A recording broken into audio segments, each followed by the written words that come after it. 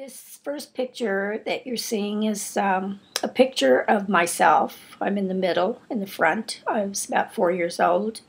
My sister Angie is on the left, and my oldest sister Marie is on the right. In the back is my cousin Johnny Vale.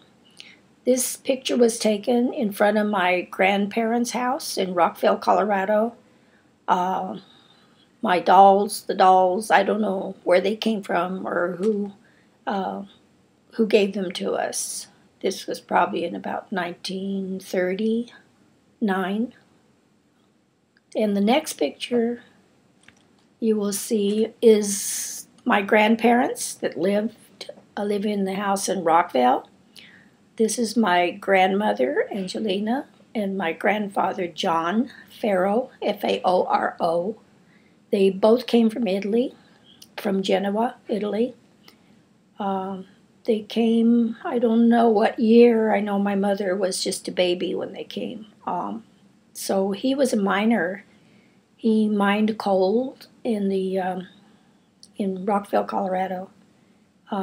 He was a wonderful, joyous, jolly kind of person that loved life. And my grandmother was a very stern and very structured woman who kept everything very immaculate, and she needed to have everything her way. Anyway, this picture is a nice remembrance of my grandparents. This photo is of my mother, who is on the right-hand side, and her sister Margaret, who I'm named after. My grandparents had 3 boys and 2 daughters. The next picture you will see are 2 of, it's a very old picture, and it's some relatives. I'm not really sure who the relatives were, but they came from Italy. And this was way back when they first came from Italy. The next picture you're going to see is a picture of my uncle. He's my uncle. They called him, his name was Lindo Faoro, but they called him Bear because he was always very big. He was over 6 foot tall. This was some of his classmates.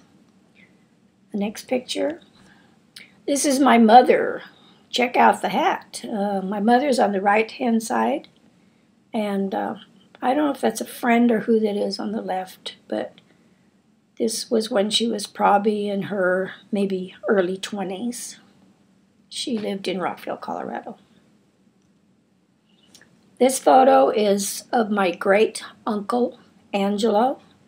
They used to call him Big Angelo because he was so tall. He was always kind of embarrassed. You'll see the chair and how tall he is above the chair.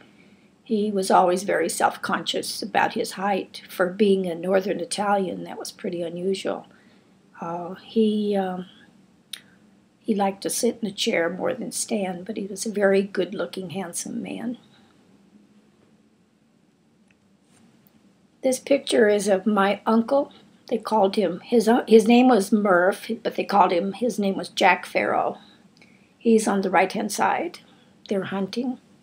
In high school, he was playing leapfrog with a bunch of his buddies and broke his back. They did everything at that time to try to straighten out his spine, but never could, so he had a hunchback. That's why he's so short. He had a hunchback, and he had to deal with it his whole life. He was an inventor. This is a picture of my father, Anthony Rizzotti Davidi, better known as Tony Davis, when he came through Ellis Island. He is on the farm, which he got. They gave so much land from the government to people that were farmers, so he was there by himself. He's probably about maybe in his mid-20s. He was a real cowboy, had a gun strapped to him and had a rifle, and I can remember him riding a horse. And one time I was playing outside and a rattlesnake was right next to me, and he took a shot and got him right the first shot, right from off the horse. He was a pretty independent guy, strong-willed, and a really good heart. This was a brief summary of my mother's family, and my father's side of the family, Um, I don't know a whole lot about him. I know that his father brought him over from Italy when he was 7 years old. I have a passport that shows him on the passport as his son. And my father was never close to his father, and there was always some kind of friction between them. And as far as my father told me that his mother passed away giving birth to him, and his father wasn't very nice to him. I'm still trying to find out more about the history of my father.